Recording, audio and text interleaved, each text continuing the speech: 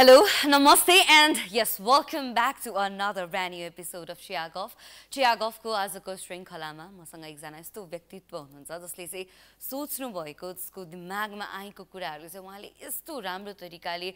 आर्टको फर्ममा प्रेजेन्ट गरिदिनुहुन्छ कि धेरैजनालाई विवश बनाइदिनुहुन्छ कि he compels people to think from a different perspective, to see things from a different side जस्तो लाग्छ मलाई चाहिँ. So yes, as I say, he is going to share with us something really very special, something that's been happening right now, and yes, something that he has been doing for a very long time. So yes, before I introduce him to you guys, let's take a short tea break. We will be right back after that.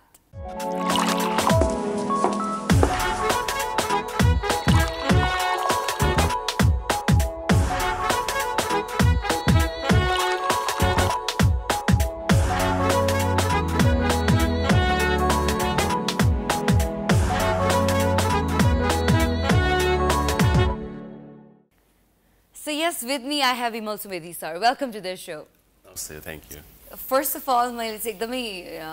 यो कुरालाई चाहिँ appreciate गर्नुपर्छ र भन्नु पनि पर्छ जस्तो लाग्छ. म चाहिँ अस्ति पल्पसा क्याफे हेरेर I really admired your work. I really loved it. Thank you so much. धेरैवटा पार्ट्सहरु चाहिँ यस्तो थियो कि चाहदै कुराहरु. Yes, thank you. यस्तो कुरा थियो कि मलाई अघि पनि हामी कुरा गर्दै एकदम क्युरियोसिटी भएको होला के. हजुर. So amazing work, amazing job. Kudos to you. मलाई चाहिँ एकदमै खुसी लाग्यो हेरेर. Thank you so much. I think the appreciation is more than I deserve. Thank you. यो कमै हो जस्तो लाग्छ मलाई हैन, because coming from an art field, it's really very challenging. आफूले जे लिएर आएको छु त्यो चाहिँ ऑडियन्सले रिलेट गर्न सक्नु पर्यो हेरेर, किनभने 2 घण्टाको समय भनेको लामै समय हो नि त. एंगेजिङ हुनु पर्यो, सबैजनाले अटेन्टिभ हुनु पर्यो. इट्स अ च्यालेन्जिङ जब हैन त. Really challenging. It's live हैन, अनि धेरै चाहिँ टेक्निकल कुराहरु हुन्छ. अनि त्यसलाई केही ब्लन्डर भयो भने इट्स गन हैन, करेक्ट गर्न एडिट गर्न मिल्दैन. त्यही हिसाबले चाहिँ च्यालेन्जिङ नै हो. त्यो भएर चाहिँ हामीले अलिकति रिहर्सलहरु, अलिकति प्री प्रोसेसहरु चाहिँ हामीले एकदम स्ट्रङली राम्रोसँग गरिरहेका हुन्छौं. त्यही त हामी पल्पसा क्याफेको बारेमा कुराकानी गरिरहेका छौं हैन. Palpasa cafe book itself was really very लभड हैन. एकदमै रुचाइएको किताब हो पाठकहरुद्वारा. र यस्तो एउटा जुन कन्टेन्ट छ नि, जुन चाहिँ थिएटरमा या भनौं मुभिजहरु धेरै बन्छ नि त एउटा किताबको बेसिसमा, त्यो कतिको थिएटर एक्ट स्पेसिफिकली भन्नु पर्दाखेरि कतिको च्यालेन्जिङ हुन्छ त जस्टिस दिनको लागि एउटा मन पराइसकेको रुचाइएको कथालाई चाहिँ स्क्रिन प्लेमा देखाउनु पर्दाखेरि चाहिँ. पहिलो कुरा त त्यो कुनै पनि कृति पढ्दाखेरि पहिला म पाठक नै हो. हजुर. त्यसपछि म डाइरेक्टर हो. पहिला मैले एज अ पाठकको रूपमा त्यसलाई कसरी रिसिभ गर्छु र त्यसलाई मैले चाहिँ फेरि डाइरेक्टोरियल क्राफ्टमा कसरी लैजान चाहन्छु भनेको दुईटा फेजेस हुन्छ. एउटा एज अ पाठक नै हुन्छु पहिला त, म पनि पाठक नै हो. पछि चाहिँ सायद मेरो प्रोफेसन अनुसार म डाइरेक्टर हुन्छु होला, अनि म त्यो आफ्नो क्राफ्टमा कसरी लान्छु भनेर म त्यसमाथि चाहिँ त्यसको पनि फेरि आफ्नै अन्डरस्ट्यान्डिङ होला. अलग अलग डाइरेक्टरले त्यही चीज गर्नु भने फरक हुन्छ होला. त्यो somehow it's like a personal एप्टिट्युडको पनि कुरा भयो होला, पर्सनल अन्डरस्ट्यान्डिङको, एक्सपिरियन्सको, अनि सँगसँगै अवेरनेसको. अनि यो पल्पसा क्याफे त धेरै अगाडि परेको नोभल हो मैले. अनि मलाई चाहिँ खास चाहिँ यो सिभिल वार, मोस्टली मेरो धेरै प्लेहरू चाहिँ सोसियो पोलिटिकल नै छ, यो मात्रै होइन. मलाई खासै थिएटर मोस्टली चाहिँ झनै म 20 वर्ष भयो. मलाई इन्टरटेनमेन्टको लागि चाहिँ मैले थिएटर कहिले पनि चुज गरिनँ. सो समहाउ जुन सेन्सिटिभिटीहरूले चाहिँ मलाई क्वेसन्स गर्छ, जुन चाहिँ समाजमा भएका केही चिजहरू मैले भन्नुपर्छ, धेरै छ, सबै चिज भन्न सकिँदैन, तर पनि त्यो कालखण्डमा, त्यो परिस्थितिमा, त्यो सर्कमस्टान्सेसमा के चाहिँ भन्दा बेटर हुन्छ त भन्ने हिसाबले भन्छु. अनि यो पल्पसा क्याफे पनि काहीँ न काहीँ चाहिँ लभ सँगसँगै मलाई चाहिँ यो सिभिल वारको कुरा र एउटा पर्सपेक्टिभ के पनि छ भनेदेखि चाहिँ सिभिल वार सकियो हैन, पिस प्रोसेसमा आयो, सबै अब समाज अगाडि बढिसक्यो भन्ने छ. तर यो कन्टेक्स्ट चाहिँ कसरी आयो भने 4-5 वर्ष अगाडि मैले एउटा चाहिँ यो डाइरेक्सन वर्कसपमा मेन्टरिङ गर्ने मौका पाएको थिएँ, जुन चाहिँ नेपालमा नाटक गरिराख्नु भएको जतिसुकै यङ डाइरेक्टर हुनुहुन्छ उहाँहरूसँग मिलेर एउटा कोलाबरेट प्रोजेक्ट गर्ने सिलसिलामा चाहिँ हामीले पोखरामा चाहिँ त्यो बेपत्ता पारिएको राज्य र यो चाहिँ सशस्त्र त्यतिखेरको जुन चाहिँ माओवादीहरूबाट चाहिँ बेपत्ता पारिएको फ्यामिलीहरूलाई भेटेर हामीले धेरै उहाँहरुसँग चाहिँ केही चीजहरु साटासाट गर्यौं। त्यसपछि चाहिँ मलाई काहीँ न काहीँ चाहिँ हैन द्वन्द्व त सकिएकै रहेनछ। दुईटा हिसाबले द्वन्द्व सकिएको रहेछ। यो नाटक चाहिँ दुईटा पर्सपेक्टिभबाट, एउटा चाहिँ सबै चिज राजनीतिक रूपमा ठिक भइसक्यो तर पनि हामीले चाहिँ केही हुन्छ भन्ने हिसाबले जुन कुरिराखेको हामी आम जनता एउटा चाहिँ राज्य र त्यतिखेरको माओवादीबाट चाहिँ बेपत्ता पारिएका जुन परिवारहरू हुन्छ उहाँहरू चाहिँ आफ्नो चाहिँ सन्तान हैन आफ्नो फ्यामिली का मान्छेहरूलाई कुरिराख्नु भएको जुन आउँछ कि भन्ने आशमा भनेको हामी दुईटा मान्छे रहेछौँ एउटा परिवारलाई कुरिराखेको एउटा चाहिँ हाम्रो सिस्टम अथवा गुड गभर्नेन्स यो चिजहरू राम्रो हुन्छ भनेर कुरिराखेको भनेपछि यो पल्पसा क्याफे चाहिँ लभ सँगसँगै वार सँगसँगै एउटा चाहिँ परिवार कुरिराखेको र एउटा चाहिँ देश राम्रो हुन्छ भनेर चाहिँ एउटा आशले कुरिराखेको हामी यो दुईटा आशावादी व्यक्तिहरूको चाहिँ स्टोरी हो खास यो यसरी चाहिँ कर्भ भएपछि प्लेमा आउँदाखेरि त्यो त क्यारेक्टरहरूले पोर्ट्रे गर्नु हुँदाखेरि पनि त्यस्तै खालकै तरिकाले नै पोर्ट्रे गर्नु भएको थियो so yes it was amazing कतिवटा बिट्स एन्ड पार्ट्सहरू यस्तो थिएन जुन चाहिँ घर फर्केर आउँदाखेरि पनि आई रियली लभड इट भन्ने खालको थियो हैन एज अ डिरेक्टर किनभने यहाँले आफैले डिरेक्ट गर्नुभएको पल्पसा क्याफे होइन कतिको च्यालेन्जिङ महसुस गर्नुभयो कतिको बिहाइन्ड द सिन कति धेरै आफूले पनि मेहनत गर्नुपर्छ होला यो पार्टमा चाहिँ यो हुनुपर्छ भन्ने खालको होइन how do you come up with all those ideas all those क्रिएटिभिटिज कतिको च्यालेन्जिङ हुन्छ त च्यालेन्जिङ चाहिँ एकदमै हुन्छ कतिपय मान्छेहरूलाई चाहिँ जब म एकदमै कुनै पनि काम गर्दाखेरि एकदमै स्ट्रेस्ड हुन्छु अनि कतिपय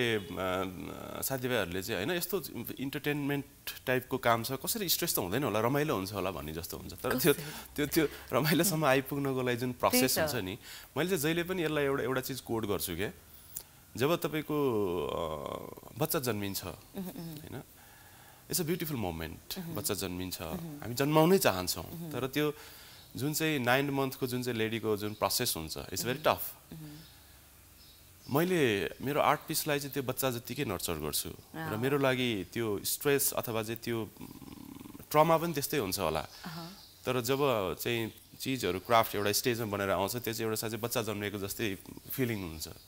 त्यो भएको हुनाले टफ चाहिँ त्यही मैले जोड्न खोजेको चाहिँ इट्स रियली टफ अनि म चाहिँ आफ्नो आर्ट वर्कसँग चाहिँ त्यसलाई एकदमै अब्जेक्टिभ भएर भन्दा पनि एकदम सब्जेक्टिभ भएर सोलफुल्ली नै त्यसलाई डेलिभर गरेर आउँछु त्यसलाई सोलफुल्ली नै नर्चर गरिरहेको हुन्छु अनि यसमा चाहिँ हाम्रो अलिकति यो फिक्सन भयो अनि फिक्सनलाई चलाउँदाखेरि चाहिँ सजिलो के हुन्छ भने तपाईँ इमेजिनेसनमा धेरै जान सक्नुहुन्छ फ्रिडम हुन्छ तर यो चाहिँ यो पल्पसा क्याफे चाहिँ अलिकति ट्रिकी चाहिँ के भयो भनेदेखि चाहिँ यो फिक्सन पनि छ तर सँगसँगै के छ भनेदेखि यो हाम्रो आफै यहाँ भएकै घटना हो त्यो भएको हुनाले काहीँ न काहीँ हामीले चाहिँ राजनीतिक रूपमा एउटा पोलिटिकल करेक्टनेसका कुराहरू अनि सोसाइटीमा चाहिँ धेरै पक्षहरू हुनुहुन्छ यसमा यो यो यो यो मुभमेन्टसँग जोडिनु भएको मान्छेहरू हुनुहुन्छ उहाँहरूलाई चाहिँ दुःख नलागोस् उहाँहरूलाई काहीँ न काहीँ हामीले इम्पथाइज गर्न लागेको हुनाले हर्ट नगरोस् र हामीले कुनै पक्ष विपक्षको एडभोकेसी गर्न खोजेको पनि होइन त्यो भएको हुनाले त्यो चिजमा अलिकति बढी च्यालेन्जिङहरू थियो र अर्को चिज चाहिँ हामी सबैलाई भइरहेको घटना भनिराख्दाखेरि चाहिँ हामीलाई कथा मात्रै भन्नु थिएन कथा सबैलाई थाहा छ के भएको भनेर इभन पल्पसा क्याफेमा कथा के छ भने धेरैले पढ्नु भएको छ त्यो पनि थाहा छ र हाम्रो चाहिँ यो माओवादी जनयुद्धमा के भयो भन्ने कुरा पनि लगभग धेरैलाई थाहा छ त्यो भनेको चाहिँ हामीलाई कथा मात्रै वाचन गर्नु थिएन कथामा हामीले सर्टेन पर्सपेक्टिभ र सर्टेन फर्महरू डेलिभर गर्नु थियो त्यो भएर पनि धेरै चिजहरू चाहिँ कुनै हामीले साउन्डको थ्रुबाट भन्यो कुनै चाहिँ हामीले भिडियोको थ्रुबाट भन्यो कति कुराहरू हामीले चाहिँ मटेरियलको थ्रुबाट भन्यो जुन चाहिँ वर्डसँग अथवा त्यतिखेरको चाहिँ कास्टसँग अथवा चाहिँ क्लाससँग त्यो सबै चिजहरूलाई चाहिँ हामीले समेटेर उहाँहरूको आवाजलाई चाहिँ हामीले अलिकति भिन्न तरिकाले भन्ने कोसिस गर्यौँ त्यसमा डेफिनेटली अनि फेरि यो चाहिँ यो चौथोचोटि हो यो कोभिडभन्दा अगाडि नै हुनुपर्ने सर्दा गरेर एक्टरहरू पनि चेन्ज भइराख्नु भयो अब स्पेसहरू पनि चेन्ज भयो होइन त्यो भएर चाहिँ धेरै हिसाबले टफ भयो तर I think this is the process यो हुन्छ नै We'll continue this. अहिलेको लागि चाहिँ we need to head on towards a clip. We will be right back after that. एउटा पात्रको रूपमा पुस्तकमा रह्यो र पाठकको मनमा आफ्नै तरिकाले अङ्कुरित छ पाठकको मनमा विभिन्न उसको छविहरू छ पल्पसाको लेखकको रूपमा मेरो कुनै आग्रह छैन त्यो पुस्तक सकिएपछि मेरो आग्रह सकियो हैन त्यसैले फेरि मैले लेखकको रूपमा त्यसलाई फेरि हुर्काउने पढाउने या उसको कुरा बुझ्ने थप मलाई चाहिँ अहिले मेरो त्यो प्रसङ्ग त्यो सन्दर्भ सकिसक्यो हैन त्यसको हुन्छ नि अनुच्छेद चाहिँ अन्त्य भइसक्यो त्यो भएर पाठकहरूको मनमा बसिरहेको पात्र भएको हुनाले पाठकहरूले यसलाई फेरि नाटकमा हेर्दाखेरि कस्तो सोच्लान् भन्ने एउटा मलाई अलिकति उत्सुकता या उमङ्ग छ भनौँ। नाटक गर्ने निर्देशकलाई अथवा थिएटर इन्डस्ट्रीलाई केही बधाई शुभकामना? उहाँहरूलाई बधाई शुभकामना। उहाँहरूले प्रयास गर्नुभयो एउटा उपन्यासमाथि यसलाई नाट्य रूप दिनलाई जति पनि भयो भगीरथ प्रयत्न गर्नुभयो, त्यसको म सराहना गर्छु। नाटकको लागि नाटकको रूपमा नलेखिए पनि उपन्यासको रूपमा लेखिएको कुराले नाट्य अवतार पायो र त्यो चाहिँ पाठकको मनमा बस्न सफल भयो भने त्यो नै म धेरै नै लेखकको रूपमा धेरै नै भाग्य हुनेछु। हामी चाहिँ भिडियोको बारेमै कुराकानी गर्दैथ्यौँ र पल्पसा क्याफे मैले आफैले हेरेको भएर पनि I have a lot of क्युरियोसिटिज पनि होइन, तर we will talk about that as well. तर हुन्छ नि यहाँले भन्नुभएको जुन प्यासनले यहाँले भन्दै हुनुहुन्छ, आइ एम रियली क्युरियस। यहाँ सानैदेखि you been so passionate about acting and everything हो कि हाउ डिड यु डिस्कभर कि यहाँलाई चाहिँ हुन्छ नि यो very passionate in terms of acting, यहाँ मलाई थिएटर गर्नु छ भन्ने कुरा चाहिँ कसरी डिस्कभर गर्नुभयो? यो बच्चादेखि नै म अलिकति डिफ्रेन्ट डिसिप्लिनमा एक्टिभ थिएँ। जस्तो रेड क्रसमा, रेउकाईमा, क्विज कन्टेस्टमा मसँग यति धेरै सर्टिफिकेटहरू छ। अनि म ब्याडमिन्टनमा पनि राम्रै थिएँ, म क्रिकेटमा राम्रै थिएँ। भनेपछि यो मल्टिपल डिसिप्लिनहरूमा चाहिँ पढाइमा पनि राम्रै थिएँ, भनेपछि अलिकति एक्टिभ नै थिएँ। अनि हाम्रो स्कुलमा चाहिँ फ्राइडे क्लब भन्ने थियो। अनि कहिले हामी स्पोर्ट्स गर्थ्यौँ, कहिले हामीले चाहिँ त्यो अरू यो सर्टेन यो कमेडी सोहरू के गर्थ्यौँ। अनि म चाहिँ सानैदेखि फिल्महरू धेरै हेर्थेँ। त्यतिखेर चाहिँ हिन्दी फिल्महरू अभाइलेबल हुन्थ्यो, तराईतिर हुर्केको भएको हुनाले। अनि त्यो यति धेरै फिल्महरू हेर्थेँ, यति धेरै गीतहरू सुन्थेँ म। त्यतिखेर बच्चादेखि नै मलाई काहीँ न काहीँ चाहिँ यो फिल्म, त्यतिखेर त थिएटर भन्ने त खासै थिएन। गाउँतिर जस्तो दाईहरूले गर्नुहुन्थ्यो कहिलेकाहीँ दसैँ यस्तो बेलामा, त्यही हेरेको। नभए चाहिँ फिल्महरू धेरै हेर्थेँ। अनि काहीँ न काहीँ चाहिँ पछि गएर चाहिँ फिल्ममा चाहिँ एक्टर बन्छु भन्ने चाहिँ सानोमा थियो। पछि फेरि यहाँ कलेज मैले त्रिचन्द्र कलेज पढेको। अनि कलेज पढ्दाखेरि चाहिँ मलाई एक्टिङको ट्रेनिङ गर्न मन लाग्यो। अनि मैले केही सायद 3-4 महिनाको ट्रेनिङ गरेँ, यत्तिकै गरेँ। त्योभन्दा अगाडि चाहिँ मेरो करियर चाहिँ फेरि म्युजिकबाट सुरु भएको। मैले 1.5 वर्ष म्युजिकको पनि क्लास गरेँ।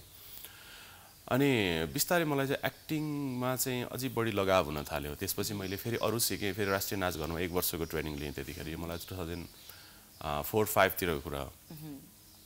त्यहाँदेखि चाहिँ मलाई जब मैले थिएटर गर्न थालेँ, त्यसपछि मलाई फिल्मभन्दा थिएटर बढी इन्जोय गर्न थालेँ। अनि त्यो भएर त्यहाँदेखि नै म लगभग थिएटर लगभग 20 वर्ष हुन लाग्यो होला। अनि पछि म यो national school of drama new Delhi गएर त्यहाँ मास्टर्स गरेँ। अनि त्यसपछि म फेरि यो आर्ट म्यानेजमेन्टको म जर्मनीमा गएर चाहिँ गरेँ। अनि त्यो हुँदाखेरि मैले अलिकति यो थिएटरलाई बुझ्ने प्रोसेसमा चाहिँ अलिकति बढी थिएटरलाई नै एक्सप्लोर गर्दैछु, स्टिल गर्दैछु। त्यो हुनाले काहीँ न काहीँ चाहिँ यो लामो प्रोसेस छ। ठ्याक्कै एउटै टर्निङ पोइन्ट त छैन थिएटरमा आउने। बिस्तारै गर्दै आइराखेको छु। अझै पनि स्टिल बुझ्ने अथवा एक्सप्लोर गर्ने प्रयास नै हुँदैछ।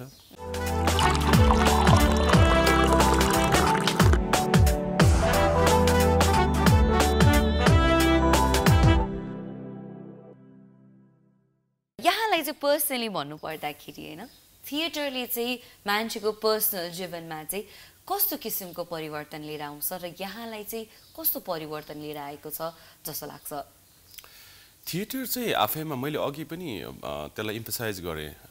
अन्डरलाइन गरेँ कि थिएटर आफैमा इन्टरटेनमेन्ट मात्रै होइन। थिएटर एउटा चाहिँ सोसल ट्रान्सफर्मेसनको लागि एउटा राम्रो मिडियम हो र सेल्फ ट्रान्सफर्मेसनको लागि पनि राम्रो मिडियम हो। थिएटरमा चाहिँ तपाईँको मल्टिपल जस्तो हामीले हिस्ट्रीको बारेमा पनि पढ्नु पर्यो, सोसियोलोजी, साइकोलोजी, त्यसपछि आएर चाहिँ साइन्स होइन, त्यसपछि आर्ट, कल्चर, म्युजिक, यो इभन त what is happening around political कुराहरू। त्यो भएको हुनाले काहीँ न काहीँ चाहिँ थिएटरले तपाईँको एक लेभलको कन्सियसनेस चाहिँ बढाउँछ लाइफमा। त्यसले गर्दाखेरि चाहिँ सायद तपाईँले हेर्ने दृष्टिकोण, सोसाइटीलाई हेर्ने दृष्टिकोण, तपाईँले आफूलाई हेर्ने दृष्टिकोण बदलिन्छ भन्ने मलाई लाग्छ। किनभने त्यो बदलाव चाहिँ ममा आएको छ। जुन व्यक्ति म पहिला थिएँ त्यो होइन जस्तो लाग्छ, अथवा जसलाई जुन चिजलाई म जसरी हेर्थेँ पहिला म त्यसरी हेर्दिनँ जस्तो लाग्छ। त्यो भएर काहीँ न काहीँ चाहिँ पर्सपेक्टिभ बदलिन्छ। र अर्को पर्सपेक्टिभबाट हेर्ने हो भनेदेखि चाहिँ काहीँ न काहीँ तपाईँको एउटा एक्जिस्टेन्सीको चाहिँ दायरा पनि अलिकति ठुलो हुन्छ जस्तो लाग्छ मलाई थिएटरले। त्यो थिएटर आफैमा चाहिँ एउटा सानो चिज होइन, एकदम ठुलो छ। यो चिजहरू सबै चिजहरू जोडिएको छ। त्यो भएको हुनाले ठ्याक्कै एउटा मात्रै कम्पोनेन्टलाई यसले टच गर्दैन। अनि थिएटर एक अर्को हिसाबले हेर्ने भने थिएटर थेरापी पनि हो। धेरै कन्ट्रीहरूमा थिएटरलाई थेरापीको रूपमा पनि युज गरिन्छ। अनि यो एडुकेसनको पार्ट पनि हो जस्तो थिएटर इन एडुकेसन भनेको त अराउन्ड द वर्ल्ड सबै कलेजहरूमा पढाइ हुन्छ हाम्रोमा मात्रै अलि त्यति छैन अहिले त अलिअलि छ त्यो भएको हुनाले यो एडुकेसनको पार्ट पनि भयो यो कन्सियसनेसको पार्ट पनि भयो यो अवेरनेसको पार्ट पनि भयो यो थेरेपी पनि भयो र अर्को हिसाबले भन्दाखेरि एउटा आर्टको चाहिँ एउटा मिडियम पनि भयो भनेको एक्सप्रेसनको मिडियम पनि भयो हालको कुरा गर्ने हो भने अहिलेको कन्टेक्स्टमा हैन नेपालमा चाहिँ थिएटर कल्चर कस्तो छ यहाँले कस्तो देखिरहनु भएको छ because you been into this field for a very long time हैन अब जब हामी अब मदन कृष्णजीहरूको पाराको कुरा गर्ने हो भने त्यतिखेरको थिएटर कल्चर अलि डिफ्रेन्ट थियो र त्यो ग्रेजुअली इम्प्रोभाइज पनि भइरहेको छ चेन्ज पनि भइरहेको छ इभल्भ पनि भइरहेको छ everything is happening at the same time हैन यहाँले अहिलेको कन्टेक्स्टमा भन्नु पर्दाखेरि अहिलेको थिएटर कल्चर कस्तो छ र मान्छेले कस्तो तरिकाले यसलाई पर्सिभ गरिरहेका छन् रेस्पोन्स कस्तो छ थिएटर एकदमै राम्रो छ भाइब्रेन्ट छ र नेपालमा चाहिँ थिएटर पछिल्लो समयलाई हेर्ने हो भनेदेखि चाहिँ थिएटरको हाम्रो इतिहास त लामो छ तर जसरी हामीले प्रोफेसनल थिएटर गर्छौँ त्यसको इतिहास धेरै लामो छैन तर यति छोटो समय पनि जति धेरै चाहिँ प्रोग्रेस भएको छ इभन तपाईँले हेर्नुहुन्छ भने मैले थिएटर सुरु गर्ने बेलामा काठमाडौँमा मात्रै थिएटर थियो अब अहिले हेर्दाखेरि तपाईँको झन्डै धेरै जिल्लाहरूमा एटलिस्ट धेरै प्रदेशहरूमा त नाटक छ त्यहाँ पनि मजाले साथीभाइहरूले चाहिँ त्यो के अरे एउटा टिम बनाएर अडिटोरियम बनाएर मजाले गरिरहनु भएको छ त्यो हुनाले चाहिँ थिएटर मजाले फस्टाएको छ अनि सँगसँगै चाहिँ एउटा चाहिँ के अरे राज्यको संयन्त्रहरूले पनि यसलाई अलिकति बढी चासो दिन थालेको छ यो चाहिँ हाम्रो सोसाइटीको लागि चाहिँ महत्त्वपूर्ण चिज रहेछ अनि काहीँ न काहीँ मान्छेहरू हुन्छ नि त अब अहिले त एउटा ग्लोबल सिटी जस्तो भएको छ सबै चिजहरू अनि अरू देशहरूमा जाने कस्तो भइरहेको छ भन्ने थाहा हुने त्यसले गर्दाखेरि पनि काहीँ न काहीँ चाहिँ यो थिएटर यो त जरुरी रहेछ बाहिर त यो त काइन्ड अफ एउटा चाहिँ ह्यान्ड टु माउथ पछि आउने चिज रहेछ थिएटर भन्ने कुराहरू चाहिँ यति धेरै इम्पोर्टेन्ट रहेछ सोसाइटीमा इभन बच्चाहरूलाई इभन प्यारेन्ट्सहरूले पनि बच्चालाई चाहिँ थिएटर चाहिँ चाहिने रहेछ है भनेर अहिले धेरै स्कुलहरूमा मैले त्यो प्यारेन्ट्सहरूले नै इन्सिस्ट गरेको सुन्छु कि होइन यो स्कुलमा थिएटर छ कि छैन नभए हाल्दिनँ भन्ने टाइपको अनि त्यो लेभलको अवेरनेस चाहिँ छ त्यसले गर्दाखेरि चाहिँ काहीँ न काहीँ चाहिँ थिएटर एकदमै भाइब्रेन्ट भइराखेको छ इभन तपाईँले यो कोभिड पछि हेर्नुभयो भने सिनेमा हाम्रो खासै चलेको थिएन फिल्महरू अलमोस्ट डेड थियो तर हामीले थिएटर सुरु गर्दाखेरि थिएटर सबै हाउसफुल भइरहेको थियो भन्नाले काहीँ न काहीँ पल्पसा क्याफे मैले हेर्न आउँदाखेरि पनि इट वाज हाउसफुल नि हजुर पल्पसा क्याफे त जस्तो मैले गरेको नाटकहरूमा चाहिँ पहिला एउटा मकैको अर्कै खेती भन्ने नाटक सञ्जीव उप्रेतीले लेख्नु भएको म आफैले डुएट गरेको नाटक थियो त्यो नाटक पनि कस्तो भएको थियो भने ठ्याक्कै हाम्रो चाहिँ यो भूकम्पपछि लकडाउनपछि गरेको थियौँ अनि लगभग चल्दैन होला भन्ने हिसाबले हामीले चाहिँ 15 दिन कि 3 विक्सको लागि भनेर चाहिँ गरेको थियौँ त्यो नाटक यस्तो चल्यो कि त्यो हामीले चाहिँ 4 चोटि कि 5 चोटि सेड्युल चाहिँ बढाउँदा पनि त्यो ओभरफ्लो भएर अनि पछि चाहिँ सेड्युल नभएर हामीले बन्द गऱ्यौँ अनि त्यो त्यति धेरै भयो अनि त्यसपछि यो पल्पसा क्याफे पनि अब भर्खर कोभिड सकिएको छ फेरि निर्वाचनको बेला छ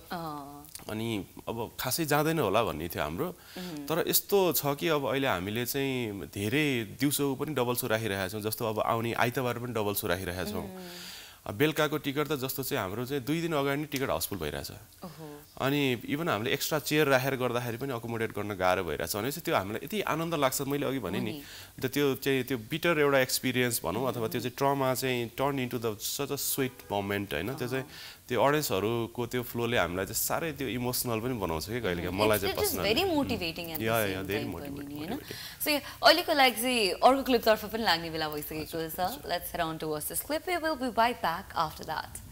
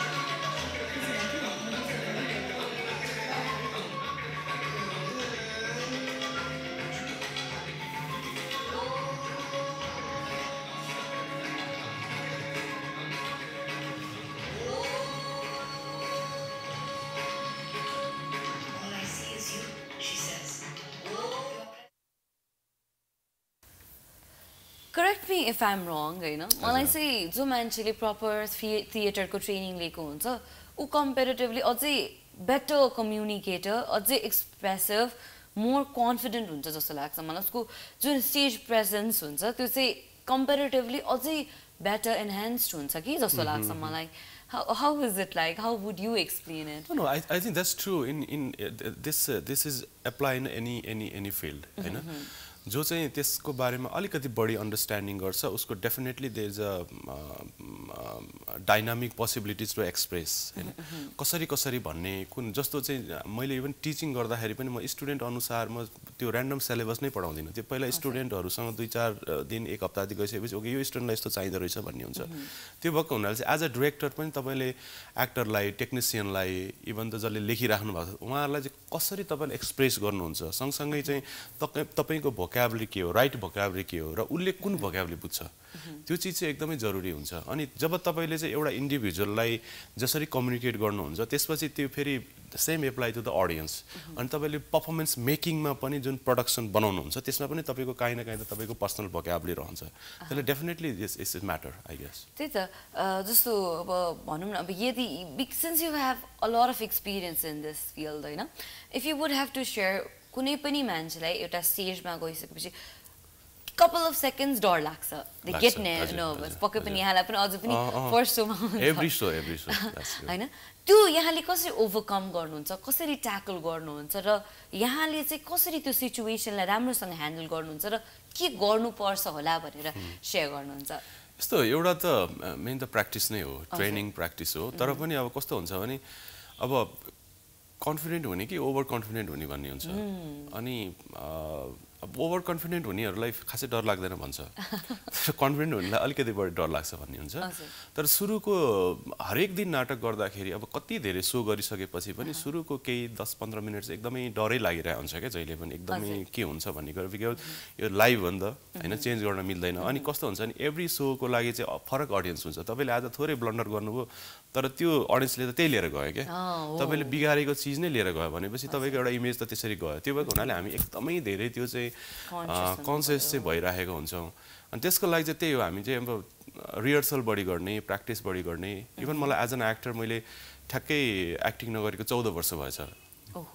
नेपालमा चाहिँ बाहिर चाहिँ पछि मैले 2012 सम्म गरे होला अनि मैले पछि चाहिँ यो डिजाइन डाइरेक्सनमा स्पेशलाइजेसन गरेपछि त्यसैलाई बढी एक्सप्लोर गर्न मन लाग्यो अनि मलाई एज एन एक्टर चाहिँ केही समय ब्रेक लिन मन लागिरहेको थियो अनि अहिले म धेरै समयपछि आउँदाखेरि मलाई त स्टेजमा यति धेरै गाह्रो भयो मलाई त्यो 2-4 शो त एकदमै गाह्रो भयो हैन भन्छ त्यो सबैलाई हुन्छ आई थिंक इट्स नेचुरल अनि बिस्तारै गर्दै गइसकेपछि चाहिँ त्यो स्पेस टिम अनि त्यसपछि त्यो ओभरअल आफ्नो क्यारेक्टरसँग अलिकति बढी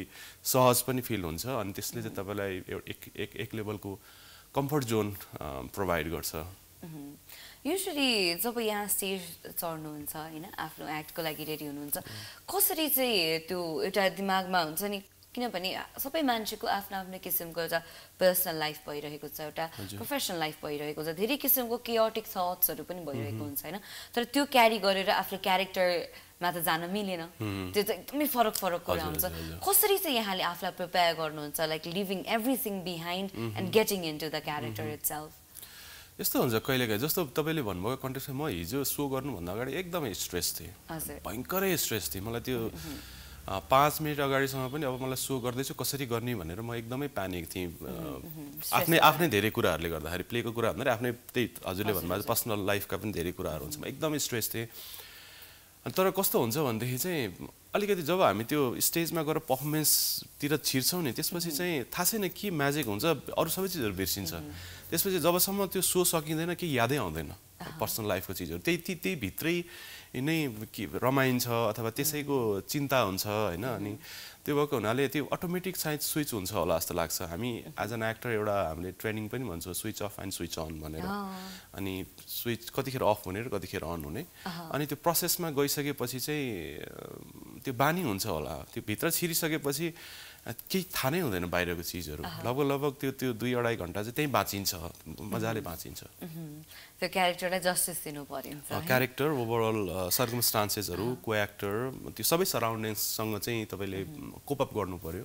किनभने एउटा पर्फर्मेन्स चाहिँ एउटा एक्टरले मात्रै बन्दैन त्यसमा चाहिँ साउन्ड हुन्छ लाइट हुन्छ मटेरियलहरू हुन्छ होइन अरू धेरै चिजहरू को एक्टरहरू हुन्छन् होइन त्यसपछि चाहिँ धेरै कम्पोजिसनहरू मिलेर बन्छ त्यो हुनाले काहीँ न काहीँ चाहिँ सबैसँग चाहिँ एउटा कोलाबोरेट गर्दाखेरि चाहिँ त्यो आफ्नो पर्सनल इन्डिभिजुअल चिजहरू त्यहाँ त्यति गाउनु हुँदो रहेछ त्यसले धेरै ठुलो रोल प्ले गर्दैन जस्तो लाग्छ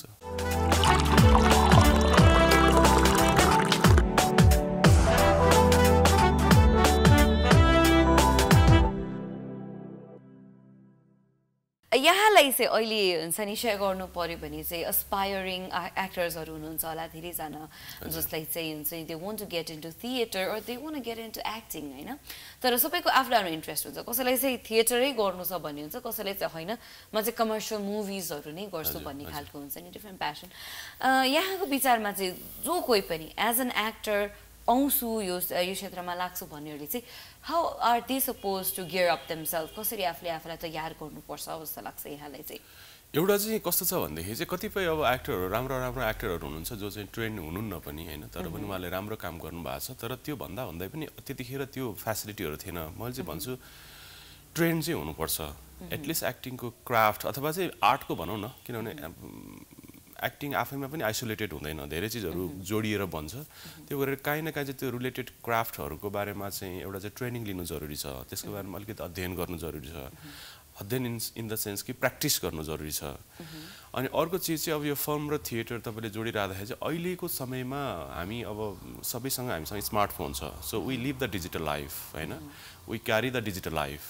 त्यो भएको हुनाले काहीँ न काहीँ चाहिँ अहिले फिल्म र थिएटर चाहिँ एज अ मिडियम र एक्सप्रेसनको हिसाबले फरक हो तर पनि मिक्स हुन्छ तपाईँ थिएटरको आर्टिस्टहरू पनि फिल्म गर्न सकिन्छ फिल्मको आर्टिस्टहरू पनि थिएटर गर्न सकिन्छ तर एउटा लिमिटेसन चाहिँ हुन्छ जस्तो फिल्मको आर्टिस्टहरूले थिएटर गर्दाखेरि चाहिँ सर्टेन फर्मबाट चाहिँ बाहिर गएर अर्को फर्ममा चाहिँ गर्न सकिँदैन किनभने थिएटरको फर्महरू चाहिँ धेरै छ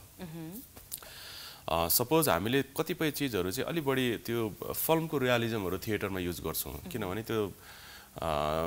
थिएटरमा चाहिँ धेरै चिजहरू चाहिँ त्यो फिल्मको रियलिजम चाहिँ एकदम पुरानो भइसकेको तर काहीँ न काहीँ चाहिँ हामी अहिले स्टिल पनि त्यो हामीसँग त्यो लेभलको ट्रेन्ड थिएटर आर्टिस्टहरू छैनौँ किनभने हामीले फिल्म थिएटर मिक्स गरिरहेको हुन्छ तर पनि त्यही भनिराख्दाखेरि पनि फेरि अहिले चाहिँ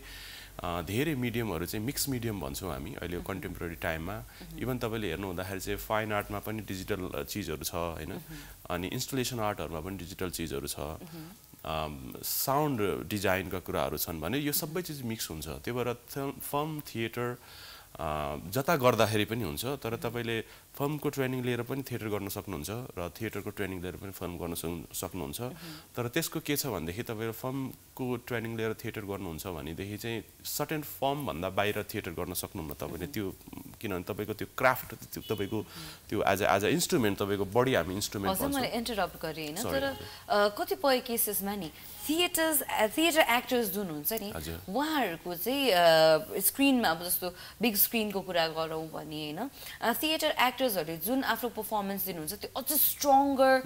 लाउडर बोल्डर हुन्छ भनिन्छ नि जबकि फिल्महरूको कुरा गऱ्यो भने अझै सफ्ट सटल खालको हो कि भन्ने खालको कुराहरू पनि भइरहेको हुन्छ थिएटरको कुरा गर्ने हो भने फेरि होइन म कमिङ ब्याक टु थिएटर एक्टर्सहरूलाई चाहिँ हरेक किसिमको सिचुएसन हरेक किसिमको सिनारियो बिल्डअप गरेर होइन त्यो आफूले फिल गरेर त्यही किसिमले अडियन्ससँग लाइभ कनेक्ट गराउनु पर्यो जबकि व्हेन इट कम्स टु मुभिजलाई चाहिँ अलिकति कम्पेरेटिभली थिएटरसँग कम्पेयर गर्दाखेरि कति मान्छेले भन्दाखेरि चाहिँ मुभिज कम्पेरेटिभली अलिक इजियर भन्ने पनि लिइरहेका हुन्छन् यहाँलाई चाहिँ के लाग्छ होइन मैले त्यसरी चाहिँ हेर्दिनँ फेरि जस्तो चाहिँ म चाहिँ अलिअलि फिल्म पनि पढेको अलिअलि फिल्म पनि गरेको थिएटर अलि बढी गरेको हुनाले दुईटै मिडियम मैले प्र्याक्टिस गरेको छु फिल्मको आफ्नै च्यालेन्जेसहरू छ किनभने फिल्म इज भेरी टेक्निकल कतिपय हिसाबले मलाई थिएटर सजिलो लाग्छ किनभने थिएटरमा हामीले चाहिँ प्र्याक्टिस गर्छौँ अनि थिएटरमा चाहिँ कस्तो हुन्छ भने इमोसनली लिभ गर्नको लागि तपाईँको 2 घण्टा थ्रु आउट हामी जान्छौँ तर फिल्म के हुन्छ भने कट टु कट हुन्छ तपाईँले त्यो इमोसन डेलिभर गर्नको लागि त्यति टेक्निकल भएर त्यो एउटा एक किसिमको गाह्रो छ जब तपाईँ चाहिँ थिएटर हामी चाहिँ इनसाइड द बक्स लगभग भित्र गर्छौँ तपाईँ अब सुटिङ गर्दाखेरि धेरै बाहिर हुन्छ क्राउड हुन्छ धेरै चिजहरू नोइज हुन्छ होला होइन त्यो सबै चिजलाई अभोइड गरेर पनि तपाईँले आफ्नो चाहिँ सोलफुल इमोसनहरू डेलिभर गर्नुपर्ने हुन्छ अब यतातिर चाहिँ के छ भने तर तपाईँसँग फिल्ममा एउटा फेसिलिटी के हुन्छ भनेदेखि चाहिँ तपाईँले जति टेक दिँदा पनि भयो तर अब हाम्रो चाहिँ अब थिएटरमा चाहिँ हामीले फेरि एउटा चाहिँ रिहर्सल चाहिँ गर्छौँ तर गर्दाखेरि पनि कस्तो हुन्छ भने यो त लाइभ सो भएको हुनाले कहिलेकाहीँ बिग्रिन सक्छ होइन धेरै चिजहरू हुन्छ त्यसले गर्दाखेरि चाहिँ त्यसलाई करेक्ट गर्न सकिँदैन त्यसको एउटा च्यालेन्जेस त्यो हो त्यो भएको हुनाले दुवैको चाहिँ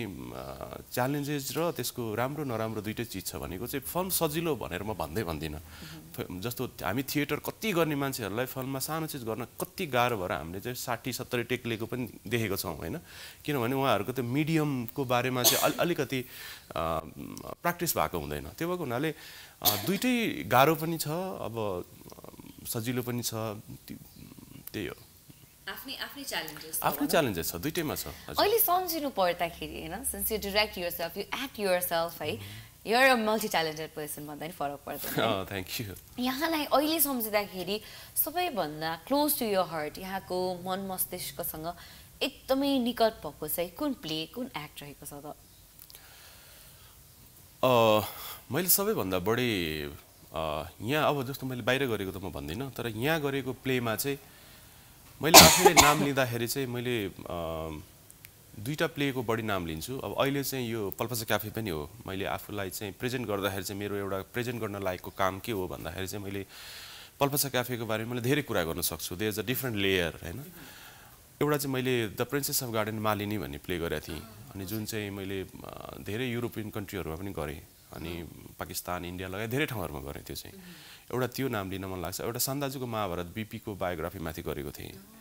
अनि महाभारत जुन चाहिँ इन्ट्रेस्टिङ साउन्ड गर्यो सान्दाजु बीपी कोइरालालाई सान्दाजु भनिन्छ अनि त्यो पनि मलाई एकदम धेरै मैले चाहिँ एज एन डाइरेक्टर चाहिँ क्राफ्टको हिसाबले धेरै मेहनत गरेको र त्यो चाहिँ क्रिटिकली एक्लेम हुने काम हो जस्तो लाग्छ अनि तर अब धेरै चाहिँ बक्स अफिस हिट गरेको प्लेहरू धेरै छ जसलाई चाहिँ मैले तर क्रिटिकल्ली चाहिँ एज एन डाइरेक्टर चाहिँ म त्यसलाई काउन्ट गर्दिनँ फेरि तर यो पल्पसा चाहिँ मेरो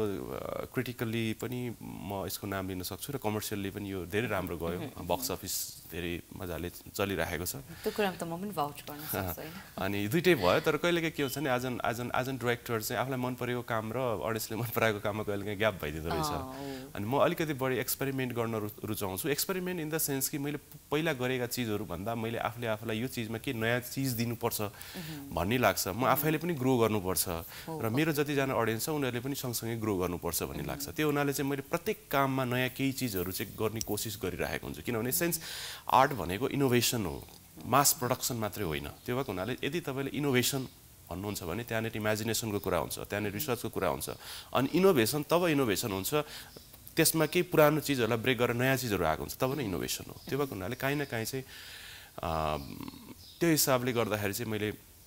मालिनी सान्ताजुको महाभारत अनि मैले बाहिर गरेको एउटा चाहिँ के अरे मिनिएचर मोमेन्ट्स अफ लाइफ भन्ने थियो एउटा चाहिँ जुन चाहिँ इन्टरनेसनली एकदम एक्लेम भयो अनि यो इन्डियाको चाहिँ भारत रङ्ग महोत्सवको चाहिँ त्यसको फर्स्ट डे इनागुरेसनमा मेरो त्यो प्ले चाहिँ चुज गरिएको थियो गर्नको लागि चाहिँ त्यो मेरो स्टुडेन्ट प्रोडक्सन थियो अनि त्यो चिजहरू छ तर फेरि मासमा जाँदाखेरि चाहिँ मासले मन पराएको प्लेहरू चाहिँ अरू नै छन् तर एज एन डाइरेक्टर चाहिँ मलाई यो 3-4वटा प्लेहरू बढी कनेक्ट गर्छु मैले एज अ डाइरेक्टर त यहाँले धेरैवटा एक्ट्सहरू डिरेक्ट गरिसक्नुभयो होइन प्ले पनि गरिसक्नुभयो एज एन एक्टर होइन तर यहाँ कतिको एज एन अडियन्स चाहिँ कतिको अरूहरूको प्ले हेर्न जाने गर्नुहुन्छ अरू चाहिँ कतिको किनभने you need to have that as well होइन त्यो पर्सपेक्टिभ डिफ्रेन्ट पर्सपेक्टिभ पनि चाहियो कतिको अरूहरूको प्लेहरू चाहिँ हेर्न जानुहुन्छ अरू डिरेक्टरहरूको त्यो त डेफिनेटली जस्तो हाम्रो एउटा चाहिँ टिचिङमा हाम्रो चिज के चाहिँ सिकाइन्छ भनेदेखि चाहिँ तपाईँले 50वटा काम हेर्नुभयो भने त्यो 50वटा काममा पनि एउटा कामबाट 1 मिनट चिजहरू चाहिँ तपाईँले बेनिफिट हुनसक्छ क्या तपाईँको 49वटा चाहिँ कामै नलाग्ने हुनसक्छ तपाईँको लागि एकदमै ननसेन्स पनि हुन सक्ला भनेको आर्टलाई म त्यसरी ननसेन्स त भन्दिनँ तर पनि तपाईँको लागि कामै नलाग्ने हुन सक्ला तर पनि मैले यो कन्टेक्स्ट किन जोड्न लागेको हो भनेदेखि चाहिँ यति तपाईँले चाहिँ 1 मिनटको चिज राम्रो चिज तपाईँले अथवा केही सिक्न चाहनुहुन्छ केही रियलाइज गर्न चाहनुहुन्छ भनेदेखि चाहिँ तपाईँले 49वटा नराम्रो काम हेर्न सक्नुपर्छ भन्ने लाग्छ मलाई त्यो भएको हुनाले चाहिँ राम्रो नराम्रो जस्तो भए पनि म चाहिँ त्यो फिल्म हुन्छ इभन जस्तोसुकै फिल्महरू पनि जस्तोसुकै नाटकहरू पनि म म्यासिभली हेर्छु इभन किताबहरू पनि म ऱ्यान्डमली त्यो नामै नसुन्ने किताबहरू पनि पढ्छु भले 2 पेज 3 पेज पढेर चाहिँ त्यसलाई चाहिँ राख्नु परोस् त्यो भएको हुनाले म भ्याएसम्म चाहिँ म जस्तो यो आर्ट एक्जिबिसनहरू केही पनि छोड्दिनँ होइन अनि इभन यो जात्रा फेस्टिभलहरू पनि छोड्दिनँ किनभने हाम्रो रुट भनेको त फेरि हाम्रो यो रिचुअलहरू हो होइन अनि त्यो भएको हुनाले त्यो हाम्रो लागि चाहिँ के भन्छ त्यो एउटा खुराक जस्तै हो त्यो एउटा काम त हामीले त्यो यसको अर्काको अथवा कतिपय मान्छेहरू चाहिँ के हुन्छ भनेदेखि एकदम वेल एक्लेम्ड अथवा नाम चलेको मान्छेको मात्रै होइन तर मेरो सिकाइ चाहिँ जो चाहिँ बिगिनर्स छ नि त्यो बिगिनर्सको बाट जति सिक्न सकिन्छ नि वेल एक्लेम्ड मान्छेहरू भन्दा म चाहिँ बिगिनर्सको बाट बढी सिक्छु त्यो भएको हुनाले काहीँ न काहीँ चाहिँ झन् नयाँ मान्छेको काम चाहिँ झनै कस्तो होला भनेर चाहिँ मलाई हेर्नको लागि चाहिँ म हेर्छु एज मच एज पोसिबल भ्याएसम्म म केही पनि छोड्दिनँ अहिले यहाँले यदि आफ्नो जीवनको एउटा समीक्षा दिनु पर्यो अरे अहिलेसम्मको सबै पर्सनल प्रोफेसनल लाइफको सबैको एउटा समीक्षा दिनु पर्यो भने चाहिँ how would you describe your life मलाई त लाग्छ कि जहिले पनि वाट इज लाइफ भन्छ एउटा चाहिँ लाइफ मलाई जर्नी जस्तो लाग्छ जर्नी इन द सेन्स कि साउन्ड्स क्लिसे बट एक्सप्लोरेसन नै रहेछ लाइफ जस्तो लाग्छ त्यहाँभन्दा बाहेक मलाई अहिले पनि यात्रा गरिराखेको जस्तो लाग्छ कहाँ पुग्छु पनि थाहा छैन कहाँबाट आएको भन्ने चाहिँ थाहा छ म त्यो धरातल कहिले पनि बिर्सिनु हुँदैन भन्ने लाग्छ तर कहाँ पुग्छु भन्ने अझै पनि थाहा छैन अनि लाइफ के रहेछ भने मलाई जहिले पनि मलाई म लाइफलाई आर्किटेक्चरमा देख्छु अथवा लाइनमा देख्छु जहिले पनि अनि मान्छे चाहिँ जन्मिँदाखेरि इज अ भर्टिकल अनि मर्दाखेरि इज अ होराइजन्टल अनि मेरो लागि चाहिँ लाइफ इज 2 लाइन्स अनि तर त्यो अहिले चाहिँ मेरो लागि चाहिँ it's not a solid lines 2 lines bus is the liquid lines so it's like a water अनि लाइफलाई मैले त्यसरी हेर्छु मेरो लाइफ जम्मा 2टा लाइन मात्रै हो लाइफमा अरू केही पनि छैन बस इट्स अ लिक्विड सायद मरेपछि चाहिँ त्यो एउटा भर्टिकल लाइन बन्छ होला जन्मिँदाखेरि होराइजन्टल भयो होला त्यति हो मैले लाइफलाई त्यसरी नै हेर्छु Wow, कस्तो ब्युटिफुली पोर्ट्रे गरिदिनु भयो एकदम पोएटिक तरिकाले त्यो पनि so yeah we to the and of our today's episode जाँदा जाँदै पिपल वाचिङ द शो यहाँको फ्रेन्ड्स फ्यामिली मेम्बर्सलाई के मेसेज कन्भे गर्न चाहनुहुन्छ हजुर सबैलाई अहिले चाहिँ धेरै समयपछि मैले नाटक गरेको अनि यो 14 वर्षपछि एक्टिङ गर्दैछु यो वनवास फर्के जस्तै भएको छ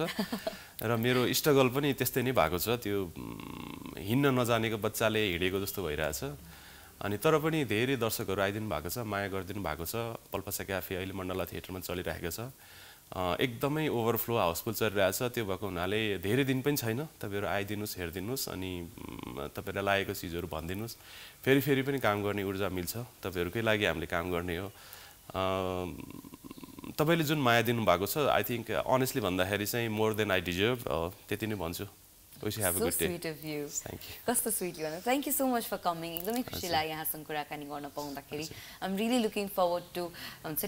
experiencing भन्छौँ म चाहिँ यहाँको more amazing playsहरु एकदमै I'm looking forward to it because जुन तरिकाले मैले पल्पसा क्याफे हेरेर यहाँको एउटा इम्प्रेसन पाएको छ I know I can look forward to more amazing masterpiece of yours. So all the very best for that and thank you so much for coming. Thank you so much. Thank you. So yes, with that, we will have to say goodbye to all of our viewers, all of